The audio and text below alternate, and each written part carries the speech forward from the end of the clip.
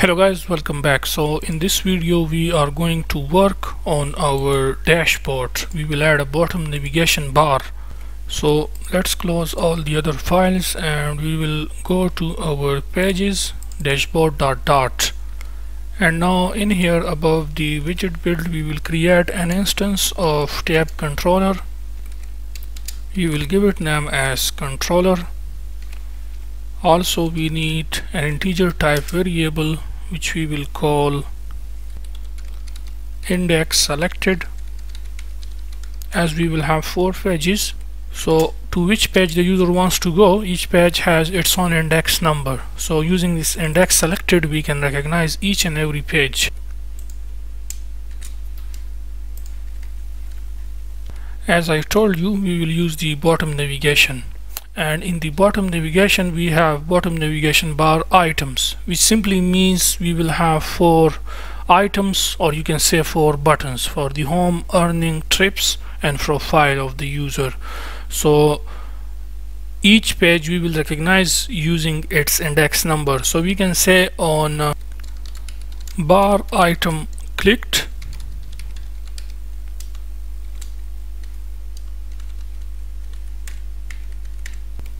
to this we will pass one thing, that is one thing we will receive here inside this method. Whenever we call this method we will pass the index of that screen or that page, okay, which will receive here inside this method as a parameter inside this I variable, which is basically the index number of that selected page on which the user tap or on which the user click.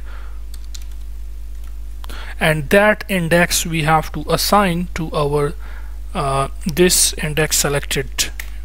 Okay, assign the index clicked to our index selected.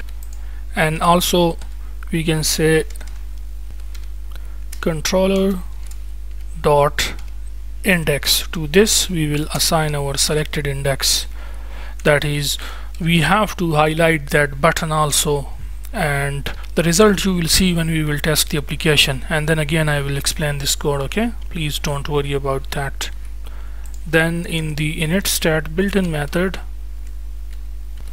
we have to initialize the total number of pages we will have, so we can display the buttons for that. So what we can do here, we can say to our controller, we can assign that. We can say tab controller and the length will be 4, that is we have 4 pages. We sync this, and then here with the dashboard stat we can say with single ticker provider stat mixin. And then in the dispose method, before the super.dispose we can say controller.dispose. And now let's start implementing in here in our widget build the user interface for that. So we can say a return tab bar view physics never scrollable scroll physics. Controller is our tab controller, okay, which is by the same name controller. Children, and the children will be our pages. So let's quickly create those 4 pages inside this pages folder. So right click on pages, new dot file, and the first page is by the name home underscore page. Then right click again on pages, new dot file, and the next page will be our earnings underscore page. Then again right click on pages, new dot file, this will be the trips underscore page, and then the 4th one will be profile underscore page. So now on the profile page, for now we will just quickly import the material.dot. We will create stateful widget. We will give it name as profile page, And just for now we will add a scaffold widget, and at the body, at the center, we will add a text which will say profile.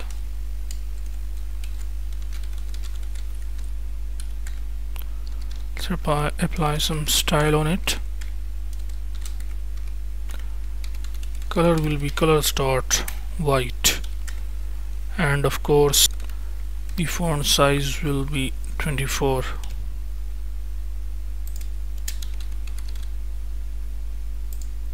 So this is our profile page. Now let's copy paste this on our trips page.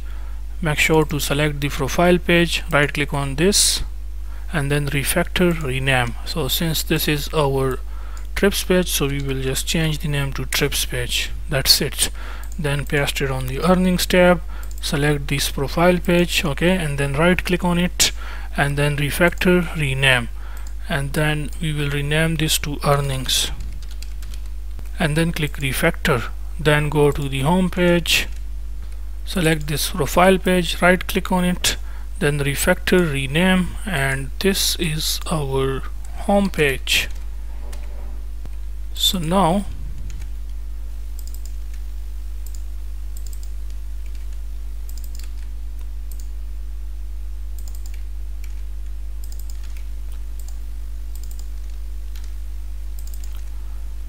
we can come back to our dashboard.dart and let's include these pages. So at the first index, that is first we want to add home page, okay, so at the first index home page, then at the next index we will have earnings page, then after earnings we will have the trips page, and then at the last index we will have profile page. Make sure to add const with the children. Then after the children comes the buttons in the bottom navigation for these pages. So what we can do is after the tab bar view, first we will add this inside a scaffold widget. So just cut this, okay, Control X, and first add a scaffold widget, and then inside the scaffold widget add body, and then we can paste our tab bar view, okay. So inside the scaffold widget at the body we have tab bar view, as you can see that, okay, that is our pages. Now we have to add the buttons for these pages. So after the body, what we can do, we can simply say bottom navigation bar,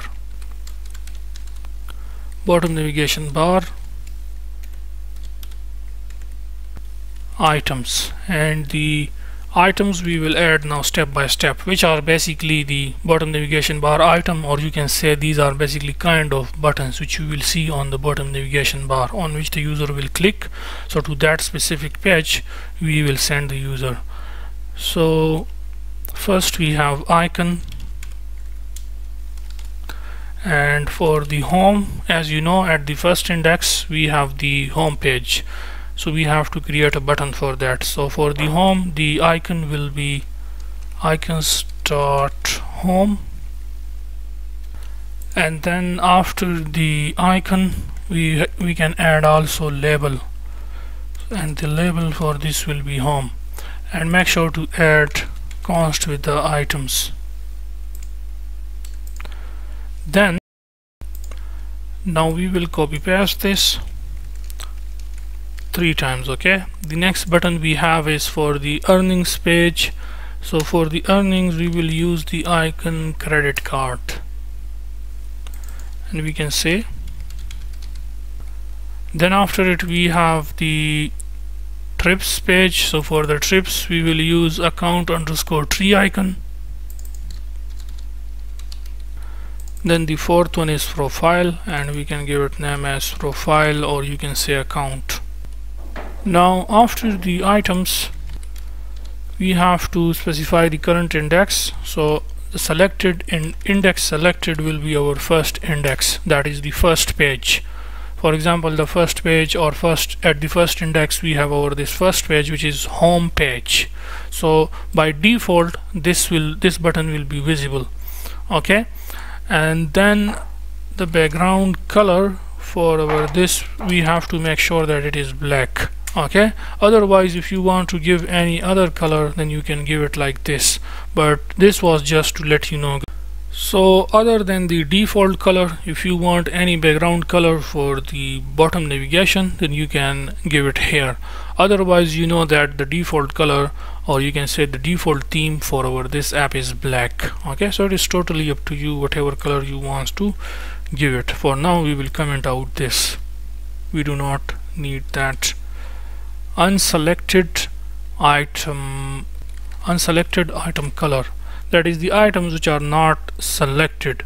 So the color for that we will give gray, and then the selected one, that is on which the user tap, the selected item color will be colors dot pink. Do you want to show the selected labels, that is the names?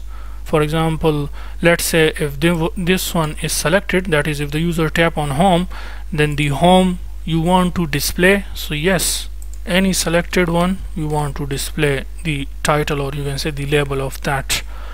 And then the selected label style, if you want to apply any style on the selected label, so you can do that. The font size for this will be 12 for the labels. And then type, like which type we want, so it will be bottom navigation bar type dot fixed.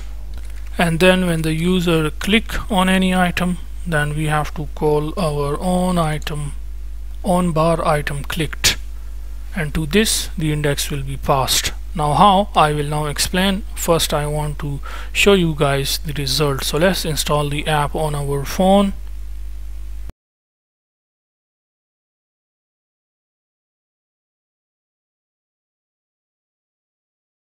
So now you can see this is our bottom navigation bar, okay, which has a default black color. One thing which I have to mention here, as I told you guys, okay, by default the first page is selected, that is the first bottom navigation bar item. This button is selected, as you can see, okay, because by default we say that the current index will be the index selected, and you know that the index selected is initialized with 0, which means the page at the 0th index. So the page at the 0th index is the home page, which is our first page at the first index, you can say, okay. Then at the second index we have earnings, then the next index we have trips, and then in the next index we have profile. So now for example, as I told you guys, that is when we tap, for example when I tap on earnings, then it passed the index, okay. That is, if for the home the index was 0, then for the earnings the index is 1. You know that in programming counting starts from 0, okay. So at the next index, or you can say at the 1 index, we have earnings.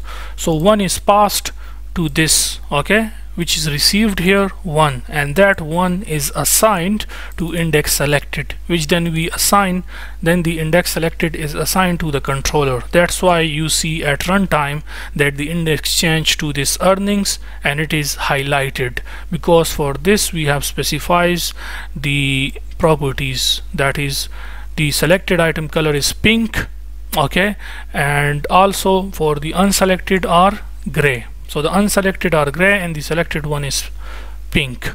Now when we click on trips, okay, then the index is 2, that is 0, 1, 2. So 2 is passed here, which is received here, okay. 2 is assigned to index selected, and as a result we see that this one is selected, which is our trips page.